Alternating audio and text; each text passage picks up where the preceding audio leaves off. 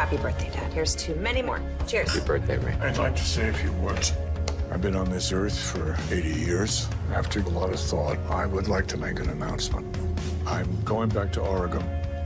I want to die. What? Jeez, Dad, stop it. Listen, it's my birthday, honey. I can say what I want. Go on, honey. Would you pass the bread, please?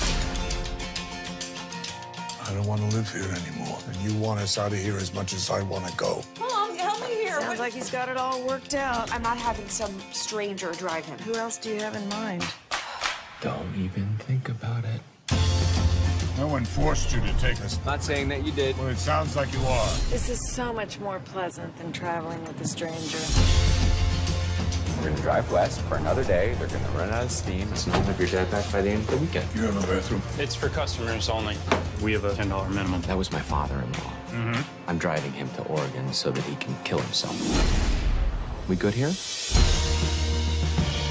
Have you ever considered Viagra? You ever considered Viagra? You talk to me when your hard-on's turned to mashed potatoes. Honey, keep it down. Here's your mayo. We're here. Oh, Danny, you look great. Thank you, Mom.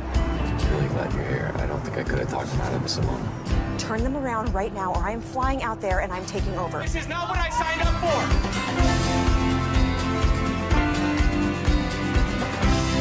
Why can't I just deal with one family catastrophe at a time? Why are you here? This is where I'm supposed to be. You all gave up on me a long time ago.